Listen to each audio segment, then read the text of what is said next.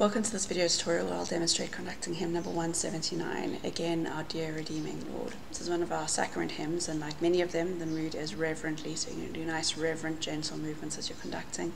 Speed is 84 to 96 beats a minute, so walking pace slightly faster, but definitely not too fast. It's in 3/4 time without an upbeat, so preparatory beat takes to the top, and then 1, 2, 3, but no pauses or anything else, so just one that you can enjoy the spirit of the hymn as you're singing it.